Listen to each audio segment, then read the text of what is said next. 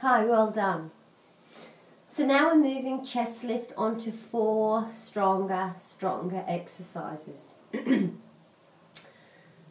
What I'd like you to do is become very aware and listen and feel how your body's feeling. Sometimes we always want to get to the hardest exercise first. But what I want you to do is listen and feel, and if you're ready to take the next step with me, come with me. If you're not, if you feel you're compromising your form, you're feeling pain, whatever, you come back or you stay at the exercise that you're at. Do we have a deal? Cool. Muscular intensity is good. Joint pain is a no-no. One area that I also want you to become aware of, because we're going to be lifting our head, neck and shoulders up for a long extended period of time, that actually takes quite a lot of strength. So as soon as you're feeling this overworking, please place your head, neck and shoulders on the floor. You'll still get a great session with your head, neck and shoulders on the floor. Then my thoughts would be to start doing a couple, rest. Then maybe 3 and rest. So you can actually start building the strength without overstressing your neck. Okay, you ready? Let's be efficient, smart, and enjoy the process. Okay, so we're going to set ourselves up, as we always do, in our supine position.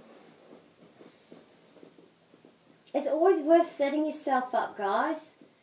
Feet hip joint distance apart, pointy hip bones up towards the sky, which means that your tailbone is grounded. You can feel a little bit of fresh air under your lumbar spine. Some of you will feel more than others. Then I'm going to get you to place your hands behind your head.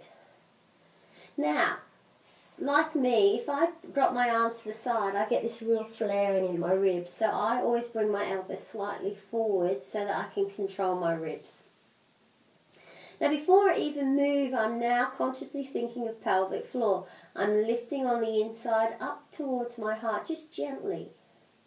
Now I want you to know that when I say that, these muscles, can you see they're all still squidgy? I'm still lifting my pelvic floor. I haven't moved my spine. It's a very private, internal sense of lifting on the inside. It doesn't involve any change on the outside, okay? Hands behind your head. We're going to breathe in. Are you ready?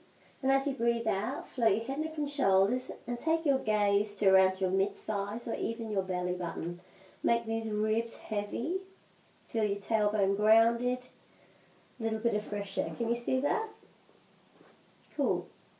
We're going to go into dead bugs. You're going to breathe in, floating one leg into tabletop. Breathing out as you lower. Breathing in, floating one leg into tabletop. Breathing out as you lower. Breathing in, tabletop. Now just to check, knee over hip, shins parallel to the floor. That's tabletop. And as you breathe out. Now what we want to do here is keep stable through the torso, through the sacrum. Rather than feeling any wibble wobble through the right and left as we're moving. Nice and controlled. Stillness. Float one leg into tabletop. Exercise 2, femur arcs with chest lift. So keep drawing the ribs down. Can you feel how lazy our tummy wants to be? Breathing out, dipping the toe down, as if you're testing some water in a bath. Now your breath out is really key here. Breathing out. Now again, some of you might not be able to take the toe all the way down without this happening. So you just choose your level. Take your toe as far as you can. And up. My legs are parallel like train tracks. Breathing out. Breathing out. Keep them in tempo. Now if you need to have a break, you take your head down. Breathing out. Extend right leg to the wall opposite. Now think of your pelvic floor right at your toe. Second toe. Feel the sense of lifting. Draw the ribs down, keep the space in the spine. Breathe out. And change. And change. And change. Now I've got my left leg straight. Now I'm going to rotate my left shoulder to my right hip. Both butt cheeks are down on the ground and I'm lifting on the inside. Shoulder blades are off the mat. And change. And change. Energy from that second toe all the way up the leg, through the pelvic floor to your heart. And change. And relax. Well done.